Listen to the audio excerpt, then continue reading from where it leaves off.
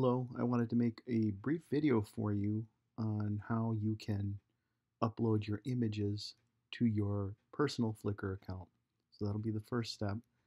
And then how you can share your pick images with the class group. So first things first, let's upload our images. Now you need to log into FlICkr first and access your personal FlICkr account, and that's where I'm at. You see a bunch of portraits that I've taken over the years. So what I want to do is I want to upload my stuff to FlICkr.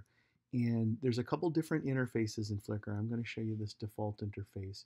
If you look over on the far right, you can see a cloud with an arrow pointing up for upload. I'm going to click on that. Okay. So the way it works is you can click and drag if you have images, just drag them onto here and graphically drag and drop to upload. Or if you prefer, you can click on this icon and then select the directories. Or maybe I'll just take these images. That's a nice fast way to upload a bunch of images. And you'll see here I've got a bunch of images. I'm going to just try and click to upload all of them. And there's quite a few in here. The most I've ever done at one time is about 200. So it can accommodate quite a big number of photos. Most of the intro classes have to upload around 75 to the personal account, so it should very easily be able to deal with that. So I'm going to select those and click choose, and you'll see it starts to populate the fields here with all the photos. Now it's just getting it ready for upload. This isn't the actual upload. It's not quite that fast. But it's showing me all the images that I'm adding to it and allowing me to specify names. So I can come in here and change, for instance, this one, the student's name was Nate. Maybe I'll put the name Nate in here and delete some of these numbers. I can add descriptions to each of these. And then you can change them, you can delete it. So if you figure, oh, I no longer want to put this photo up, you can click and you can remove it from the queue to be uploaded. So once you've decided which photos you want to upload, you can go ahead and click on the upload button. So at this point, it's 41 photos I'm going to upload. I don't want to flood my my user box for FlICkr. So I'm going to take a quick break here, just pick a few to upload, and then you'll see me upload those in just a minute. Okay, so I've narrowed it down to just a few. I wanted to show you how you could upload up to 75 at once. And so I've got these. I can change the names if I wanted to. I can add the descriptions.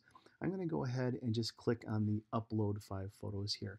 And it will upload those 5 photos to my individual FlICkr account. It's going to tell you a brief summary of what it's going to do. I'm going to go ahead and say I'm done changing names and everything. I just want to go ahead and upload it. And it will upload it. Now, if you have a big number, you might take a break right now and go and grab a soda or something, but I had a very small number, so it didn't take a long time to upload. I can see those images are now in here, so I can click on an image and give it a title or change it here as well. So I didn't change this one for whatever reason. When I was uploading, I'm going to change it here. I happen to know this is a art piece that's made by a particular artist.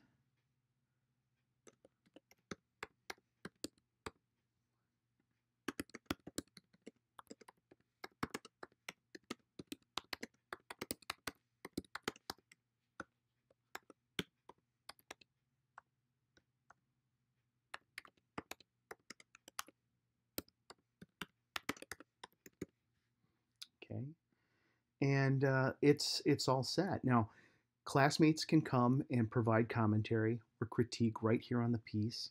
We can do critique with other images. We can do critique, we can put links inside here if I want to say, you know, maybe you should use this type of reflector, and I can grab a page that has a picture of that reflector and put a link inside here. Make sure that if I want to use this as one of my 5 picks, I'm going to have to add it to the group. So the way you do that, the way you add this to the group so that all our classmates in the group can see it, is I go down, scroll down inside this area where the photo is, and I'm going to click on Add to Group. Add to Group. So I'm going to go ahead and I'm going to add it to our 107 class group.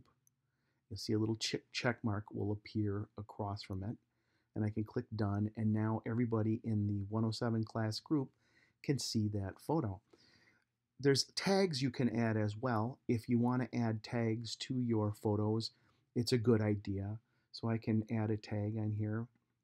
I can say fine art. This is a fine art piece.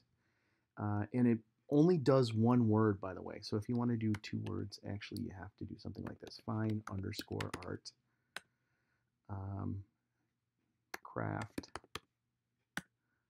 Poly. Clay.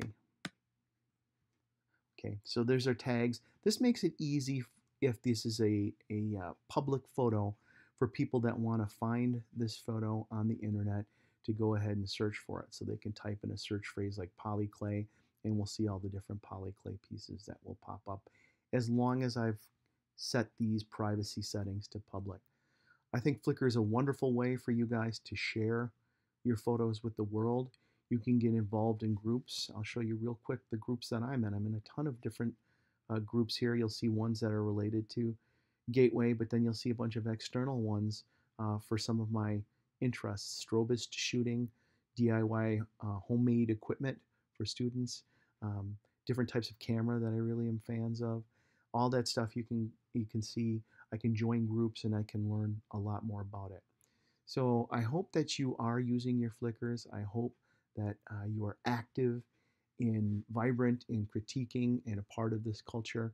And I hope that you find it overall a helpful resource. And just to kind of finish up here, I'm going to take a look at the 107 class group. We'll click on the class group for that. And I will look at the photo pool and you'll see, oh yeah, it did in fact add my piece to the class group. So that's kind of nice.